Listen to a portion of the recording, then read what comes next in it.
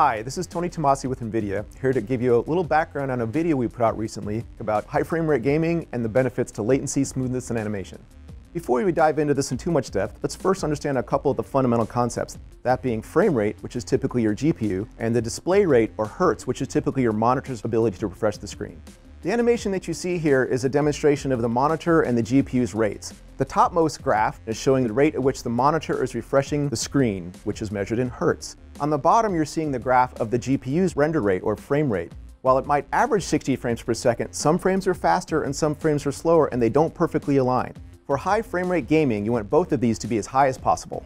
Before we dive into our topics in detail, one clarification I should make is we've made a simplification.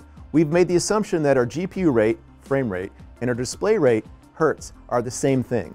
While this doesn't typically happen in the real world, this is a simplification we've made to help with the fundamental concepts and understanding. So one of the first topics we want to talk about is animation smoothness. One of the things you'll notice that is a great difference between a 60 frame per second and a 240 frame per second game is the smoothness of the animation.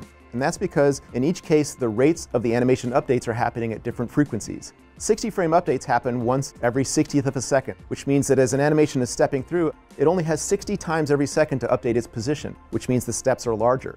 At the 240 frame rate, the updates are happening 4 times as frequently, once every 240th times per second, which means that the size of the animation steps are smaller, which makes the animation feel much smoother. Taking a look at this top and bottom, you can see that 60 frame and 240 frame rate video have a very different feel in terms of smoothness. The 60 frame rate video has much larger animation steps, making it feel much less smooth than the 240 frame per second video. Next up is ghosting. Ghosting is that property we've all experienced, and you see this kind of faint blur that looks like it's trailing an object in motion. That's actually a side effect or a property of our typical modern flat panel displays because they have an update rate. Looking at our bouncing ball animation, you can see that the step size is fairly large, which means that smear behind the object is fairly pronounced. If we look at the animation now at 240 Hz, you can see the step size is much smaller, which makes the ghosting much less pronounced and therefore much less distracting. Looking at this in-game in CSGO, our character is moving from right to left. At 60 Hz, you can see the animation steps are fairly large, so the ghosting is fairly pronounced. On the right-hand side, you can see the character moving at 240 frames per second, and the steps are much smaller, so the ghosting much less pronounced and therefore much less distracting. To understand our next topic, tearing, it's important to understand another concept, which is VSync. VSync is the synchronization, or lack of, between the display and the GPU. In the VSync on scenario, the display and the GPU are locked, which means the GPU only presents completed frames on the display. In the VSync off scenario, there's no waiting, which means the display is going to continue updating and it's going to grab the frame at whatever state the GPU happens to have it in, which could be sometimes partial frames, and then present it. That partial frame appears on your screen as a tear. Why would you accept tearing? Well, one of the advantages of VSync off is that the GPU can render as fast as it possibly can, which can make the game feel much more responsive.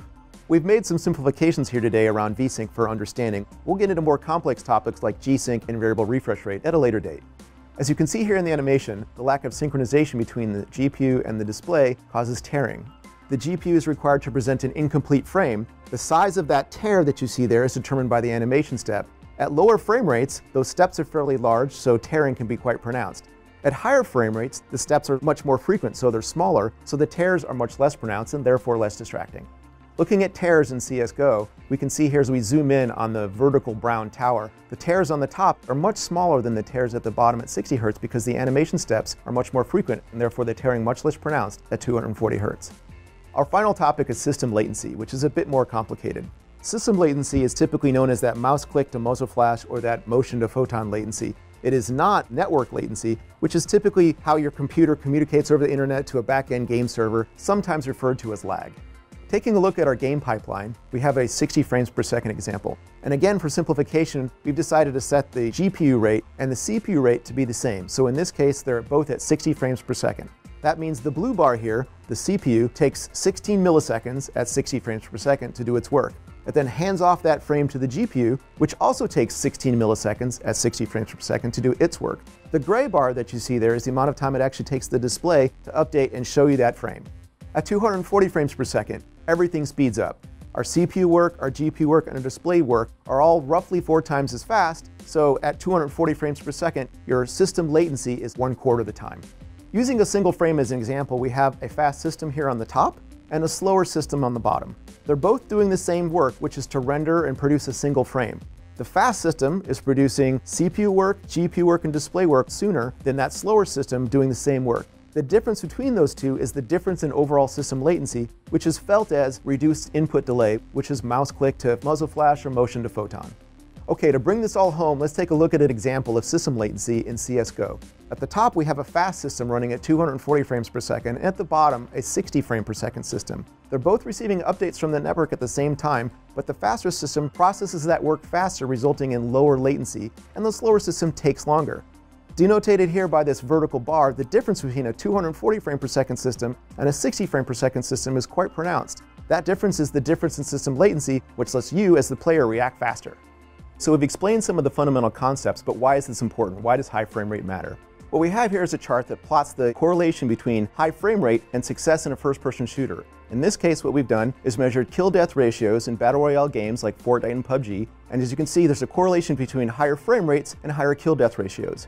If you're interested in the study, please check out the link below. We hope you found our video on high frame rate gaming informative. Please leave your thoughts in our comments below, and be sure to check out our slow-mo high frame rate video. Thanks for watching.